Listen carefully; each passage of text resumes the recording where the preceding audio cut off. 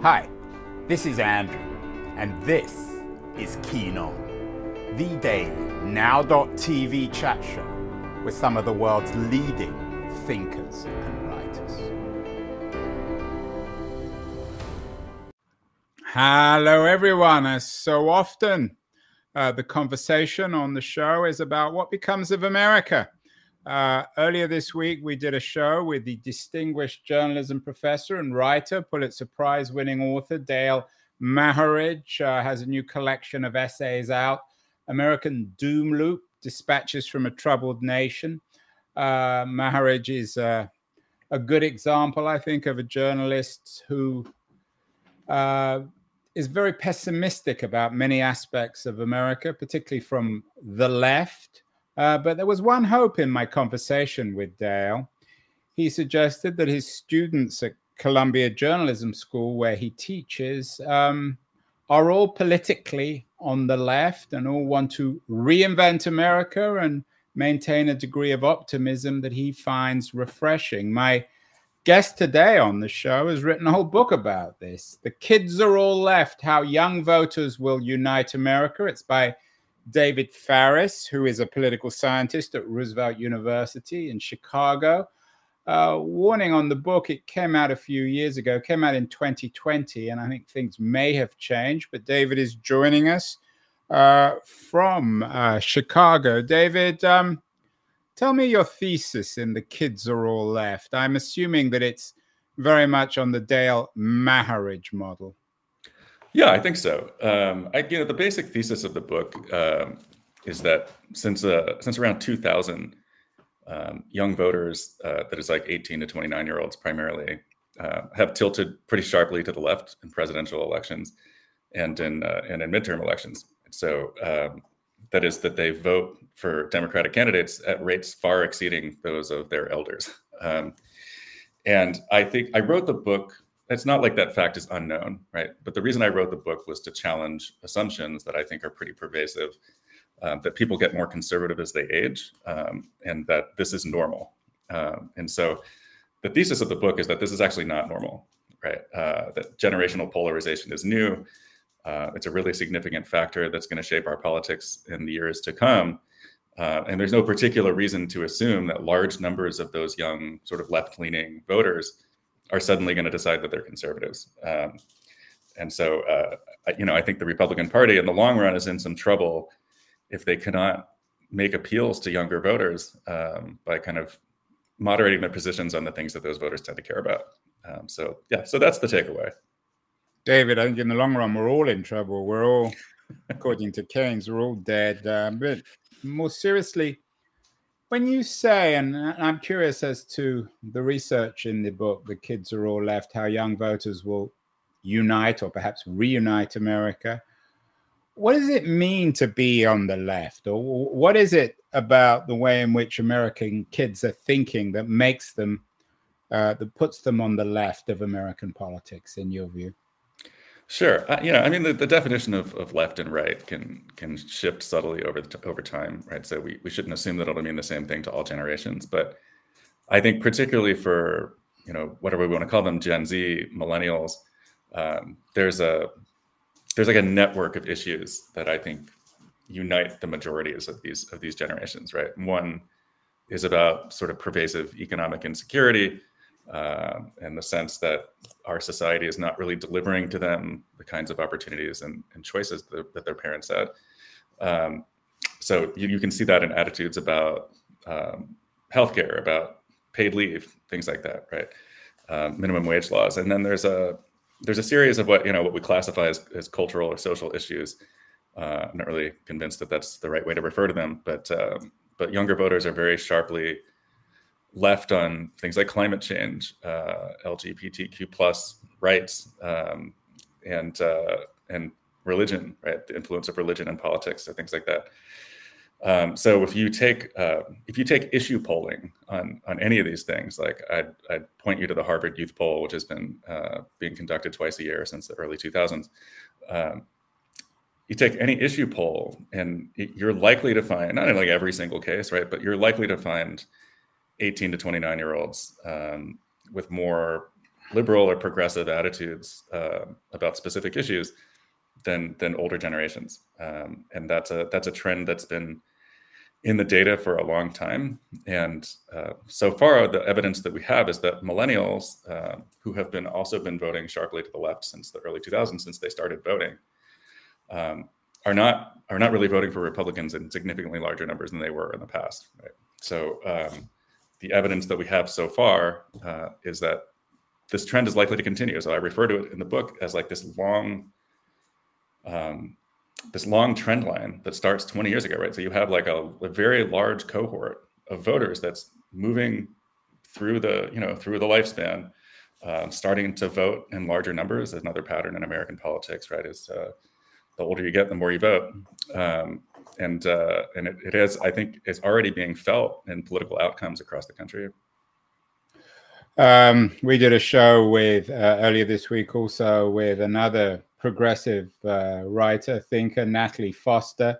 She believes that the arc of the 21st century American moral universe is bending towards justice. She comes up in some ways for similar conclusions to you in her new book, The Guarantee: Inside the Fight for America's Next Economy.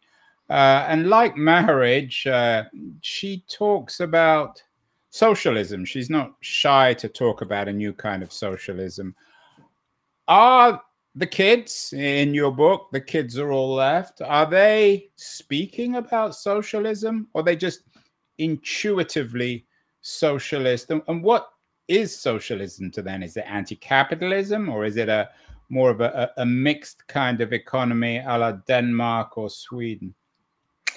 Well, that's hard to say, right? Because socialism doesn't really have a clear definition in the United States, right? It's sort of bandied about as a political term of abuse. And then the folks who identify as socialists, I think a lot of them do think, I think that what they mean is Denmark, right? Even though what they're saying, we all mean Denmark, socialism. David. Yeah. we all want to go and live in Denmark, wherever we are. And I'm sure even the Danes want to live in Denmark. I think they seem pretty happy, of course, these societies are not perfect by any stretch of the imagination, right? But I think by and large, you have more people in these younger generational cohorts who express sympathy towards socialism, who express some skepticism or antipathy towards capitalism. When you're talking about 18 to 21-year-olds, right, it's like some of these attitudes are unformed or not really not firm yet. And so some of the folks in these studies are still getting their college degrees and things like that, still learning about these terms. But I think their policy instincts are what I like to call social democratic, right? So this is a larger role for the state in guaranteeing basic security and prosperity for people. It is a more economically interventionist state. It's a state that takes dramatic measures to address climate change. Not everybody's like this, right? I mean, if it's like 60-40, that is like 35 or 40% of young folks do vote Republican and sympathize with the Republican message. That's still tens of millions of people who aren't on the left, who aren't socialists. But I think if you dig down in the data, you see also that young Republicans are a bit more liberal leaning than their older counterparts. Well, it may not be so much the L word, it's more associated with the state. One of the interesting conversations I had with Natalie Foster was that both Biden and Trump supporters, and we'll come after the break to the current breakdown between young and old voters in the 2024 election, but both young and old voters in America are breaking with the neoliberal model of the 80s, between the 80s and the late teens. Is there some truth to that in your analysis, whether you're on the left or the right? Are you embracing the state as opposed to the Friedmanite Reagan neoliberal model? Well, I think what you're seeing is that the Reagan model has declining appeal even among young Republicans, right? So it's not just that young liberals or progressives or Democrats are really challenging this consensus, challenging the sort of like free markets, trickle down orthodoxy. It's that increasingly like elites in the Republican Party also say that they don't buy into that consensus. I'm not sure that they're governing that way, But certainly the ideological movement is toward a revision of the the 80s, 90s free market, free trade consensus that at one point I think had captured both parties. And I think if you're a young person, you're under the age of 40, I just feel like you've seen that consensus fail time and time again.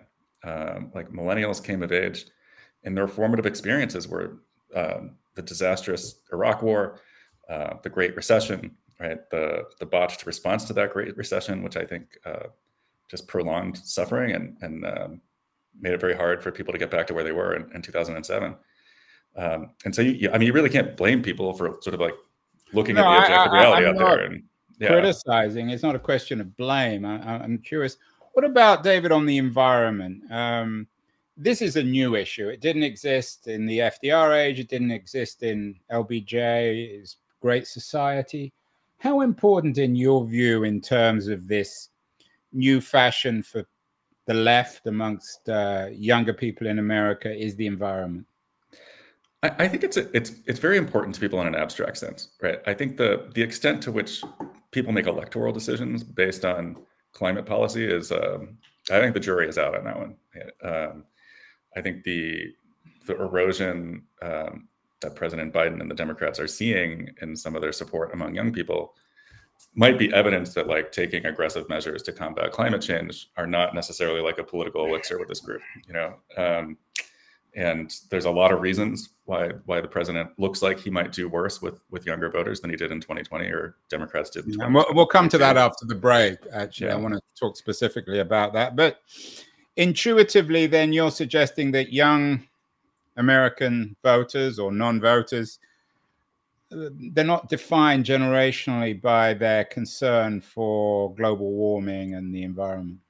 No, I think that they are. I mean, if you take issue polling and you run through the questions that are pretty standard in this kind of survey research, do you want to take measures to combat climate change, even if it means hurting the economy a little bit, or like what's more important, battling climate change or economic growth? Younger voters are just like much more likely to say that they want to see climate change tackled, even if there's economic repercussions from it. They're much more likely to say that it's an existential threat to humanity. Much more likely to say that humans are responsible for it than older generations. So, on every conceivable measure of public opinion about climate change, young folks are much more to the left, much more interventionist, and much more worried, I think, about the future of the planet than their older counterparts. I guess all I'm saying is it's not clear to me yet that like the majority of young voters are willing to act on this or to make it their most important issue come election time, right? Like what it seems from the polls right now is that sort of more prosaic everyday problems are driving some of their decision making and some of their support for the different candidates, and not necessarily climate change, which is sort of like this issue that's always there. It's like superstructural in a way, but we can't always get away from what they call kitchen table issues, things like that. You're talking about the Danes. Greta Thunberg, the young environmental activist. She's not from Denmark, but she probably could be. I wonder, you wrote the kids are all left. What are the kids all doing in school, in college? Are they organizing differently? There's a lot of concern amongst perhaps elder progressives that they're all left on TikTok and on Facebook and on Instagram, but ultimately they don't really care, and they're driven by social media and their personal concerns. What evidence is there that the kids of the 2020s are approaching politics aggressively or perhaps innovatively, rather than just showing up every 2 or 4 years and voting? Well, that's a great question. I think we could get back into the old debate about collectivism versus activism, right, as they used to call it.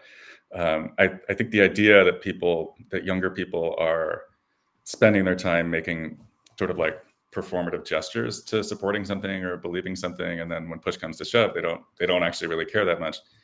I think that just as in older generations, there's a smaller group of more radical young people who are willing to kind of get skin in the game and organize protest movements. Because you're seeing a lot of that in the streets right now, vis-a-vis the situation in Gaza.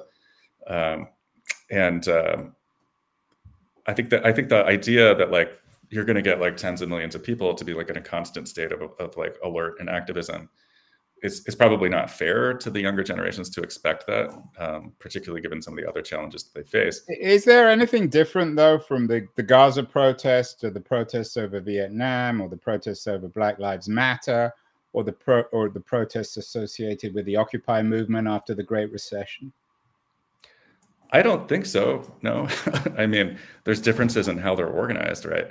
But I think the basic structure of a protest is pretty unchanged throughout the 20th and 21st centuries. So the kids are all left as they have been for the last 40 or 50 years. What about on cultural matters? You touched on that earlier, David. It goes without saying intuitively that older people are more conservative on gender issues, on sexual issues, on racial issues. But when it comes to an issue, for example, like gay marriage, it seems as if America has transformed itself radically over the last 50 years. Are more and more Americans of any generation more open-minded and tolerant when it comes to cultural issues in the 20s? I think that what you see on culture issues is you see progress that moves the needle in terms of policy and in terms of public opinion, and then you see a backlash, right? And that backlash sort of regains some of the ground that was lost. But I think that the secular trend is towards greater acceptance of things like gay marriage, like trans rights, and reproductive rights, things like that. But again, like the younger generations are simply more left than everybody else is. It doesn't even mean to be left. They just take it for granted that people can do whatever they like in their own bedrooms. Why does that put them on the left? Well, I mean, in American political terms, right? Like we are polarized over all kinds of issues, right? And it's anything that has become politically salient has like developed a left-right, Democrat, Republican dimension to it. I don't think that all of the issues are like correctly placed necessarily on a left-right political spectrum.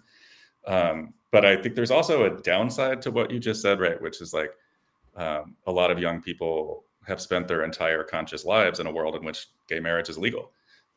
They spent most of their lives in a world in which abortion was legal, and they're not necessarily familiar with the long struggle that took place to win those rights, nor I think are they fully appreciative of like the scale of the threat to them. I teach the sort of the road to Obergefell in my introduction to American politics classes, and there's a lot of shock in the room when I tell them, it's just 9 years ago, gay marriage was illegal in dozens of states, and that a lot of this progress, while hard won, is also fragile. Although as I said, I think we did a show with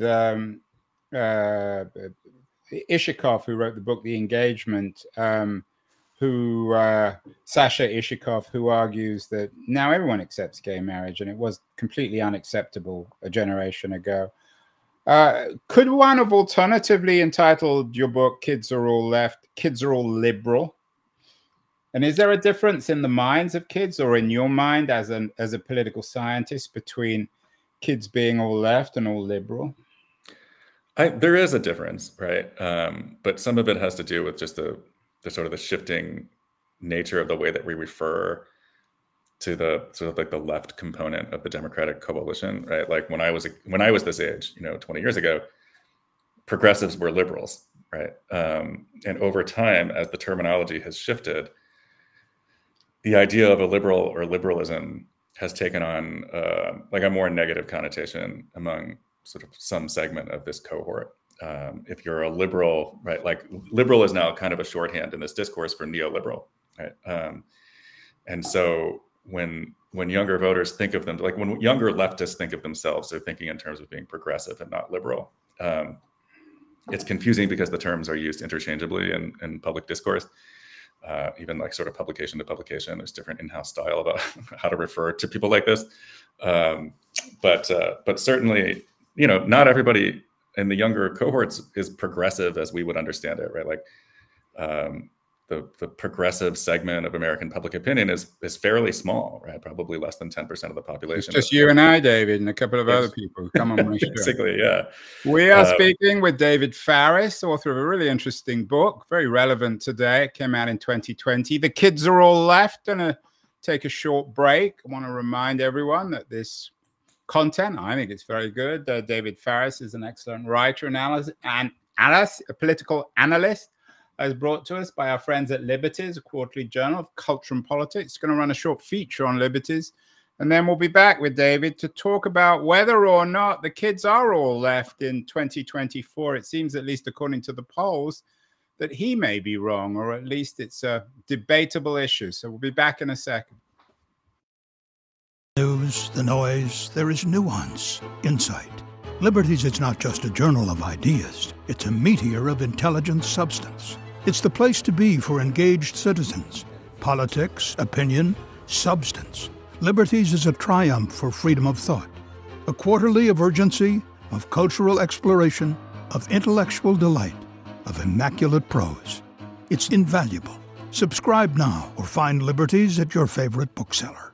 And you can subscribe to Liberties at libertiesjournal.com. We're speaking with David Faris, came out with a book in 2020, The Kids Are All Left. Interesting thesis suggesting that young voters will unite America. But David, I don't know if you've been looking at the polls for the 2024 election. There's been a lot of pieces recently about how there's another quote unquote huge shift in the electorate. Old voters are attracted to Biden, young voters more and more to Trump. I mean, even in the best case, Biden tops Trump by 4 points in the survey of young voters, which isn't very much. The question is not so much whether young voters like Trump, but whether they'll actually show up to vote for him. You're a political scientist, so you're all too familiar with polling. Is there any truth to this in your view? You know, I was quite skeptical of some of these numbers when they started coming out, like around last summer and last fall. I don't think it's particularly plausible that you'd have a shift of this magnitude in between a midterm and a presidential election year. But as the data keeps coming in, there's a researcher named Adam Carlson who maintains a database of the crosstabs on these polls. And, you know, I mean, it looks like if this holds up, like, yeah, there could be a pretty significant generational shift where Trump will at least be more competitive with younger voters than he was in 2020 or than Republicans have been in a long time. What I'll say about this is like a few things. You know, one, prior to the 2020 and 2022 elections, the polls showed a bigger shift in among Black and Latino voters than actually happened according to exit polls and sort of post-polling analysis. So we have a couple of cases in a row where the polls predicted a shift in subgroup support for the Democratic Party that didn't materialize on election day. So in 2022, Democrats did as well with young voters and Black voters as they, you know, close to as they've ever done. And so that's the basis of my sort of skepticism that these numbers are going to hold up through election day. The other piece of it is I think that there's an external event that has shaken up young voter support for the Democrats and for Biden, which is the war in Gaza and President Biden's sort of, I think, largely uncritical support for Israel through the present day. I mean, my classes are not a perfect window into how young people think, right? Because I teach at a university, right? And I teach at a particularly sort of left-leaning university that has a very explicit social justice mission. So we tend to attract people. We tend to attract students who are on the left already, right? In much larger numbers than they are in the general population. But that said, there's almost a sense of disbelief among young people that the United States is not just backing what's happening, but like funding it and supplying it and refusing to kind of treat Palestinian lives in the same way that we treat Israeli lives. And, you know, without getting into the merits of the substance of this stuff, like what I can tell you is that there's a lot of anger and disillusionment among young voters about how we're handling this. That said, some of this data was showing up prior to the Gaza conflict, right? So it can't all be driven by that. But certainly, if you believe the polling, Biden's position on this issue has cost him pretty substantially with young voters, and I think there's some thinking out there that many of them will come around in the end when faced with the choice of Biden or Trump, which ultimately is, given the structure of American politics, that's a binary choice. But we don't know that, right? Like, that's just a theory. And so I could probably argue, even if Trump runs much better with young voters this year, that I would have some skepticism that that's like a permanent change and not something that's just driven by. But isn't this also 23, personality driven as well, David? You talk about how young voters will unite America. Biden represents the gerontocracy of the Democratic Party. It's him, and I mean, Pelosi isn't around anymore, although her ghost seems to still haunt Congress. Biden is so old and so inarticulate and so clueless on every front. I mean, as you say, his support for Israel over Gaza seems almost absurd, and yet he continues to talk about America being great again. Trump is in and out of court. He's a social media star. He's a reality television star. He knows how to manipulate the image and build narrative and create sequels to his own narrative. Isn't it natural that the kids would be for Trump? I mean, I think that Biden is a uniquely bad messenger for young voters, right? Not just in the policy, but in the rhetoric. And I was finishing the manuscript of this book, like, as Biden was wrapping up the Democratic nomination in 2020, in the early spring of 2020. And I like when you write a book that's like fundamentally a prediction, you have to tack on a chapter at the end with a bunch of caveats, and one of the caveats that I put in the book was like, look, if it's Biden and he gets into power and Democrats fundamentally don't really change anything, that's wrong with the United States, that like strikes young voters as wrong with the United States, that could really cost him and could cost Democrats with this incoming cohort of 18-year-olds and then the younger voters who had been hoping for bigger change and didn't see it and are now disillusioned. And so that all kind of came to pass, right? Like, I don't think that, certainly Biden has some achievements under his belt. He passed the most far-reaching climate law in American history, but he called it the Inflation Reduction Act, right? Which was not helpful in terms of getting through to younger voters that they actually did do something about this. But I think the perception is it's not enough. Isn't the problem, though, that Biden is so rooted in the past, that his model is some sort of soft New Deal strategy? And the America of the 2020s is not the America of the 1930s or even of the 50s or 60s. And that the kind of stuff that he's doing hasn't really trickled down, hasn't made any impact to the country. So even for environmental activists, there's not a lot of evidence that all the money he's invested is actually changing anything.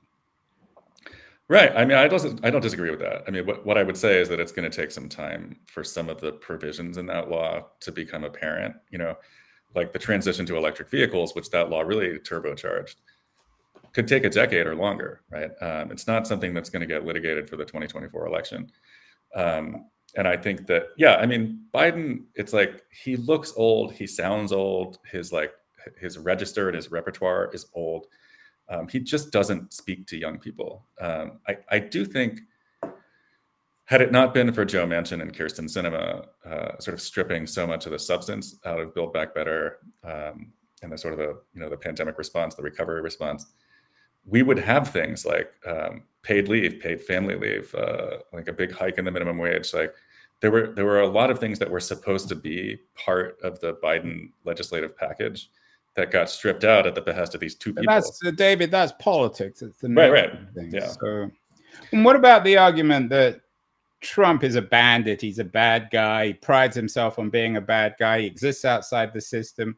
He throws bombs at the legal establishment, the political establishment, the cultural establishment. He enjoys challenging every preconceived notion. Is there any truth to that? Maybe one reason why young people are actually attracted to him? I mean, I'm guessing you and I probably are not particularly attracted by much of what Trump does or says, but he may be more attractive to a younger audience. I think there's something to the idea that like somebody that really wants to shake up the status quo with some irreverence or a lack of faith to like a lot of the sort of the principles that guide American politics, that could have some level of appeal to people who are really frustrated with the way that the system is working, with the way policies are not getting delivered to them, the way that their lives don't seem to really be changing for the better. Somebody like Trump that's like, I'm gonna come in and blow it all up. Sure, that might have some appeal with younger folks, but it didn't really in 2016, right? I mean, like the Trump shtick has consistently produced like 25 or 30 point margins for Democrats in election after election after election. And so what seems to be like more likely to be happening here right now is like one, the youngest voters, 18, 19-year-olds were not politically conscious in 2016.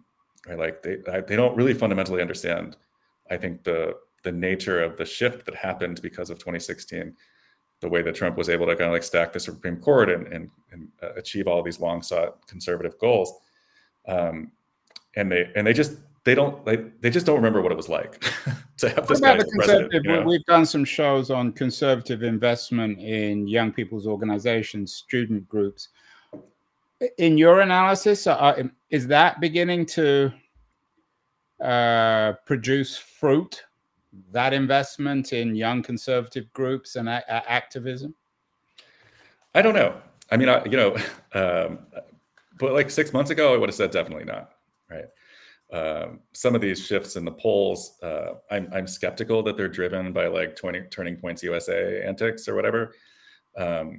But certainly, we're now in year 24 of young folks voting sharply to the left.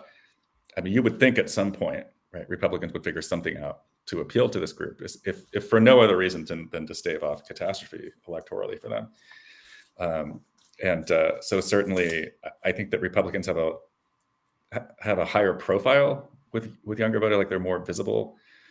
They're making an effort in terms of like organizing and presentation. It's the energy strategy, and then that always seems to be one of the great indicators of who's going to win a lot. Which side has the most energy? What about Biden's attempt to win votes by addressing student loan relief that's been back in the news over the last few weeks? He made a speech in Wisconsin.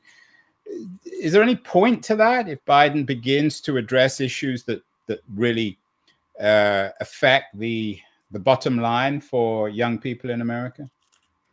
That's an open question. I think it's good policy, right? On a fundamental level, it's not clear to me that as a group, younger voters are driven by the desire to have their debt relieved. I think that there's a segment of younger voters more. I think right, exactly. Yeah, I think that there's a subset of younger voters who care about this a lot and who will be helped by this, and maybe their minds will be changed. I'm skeptical that student debt right now is as salient an issue as Gaza or the cost of living or housing.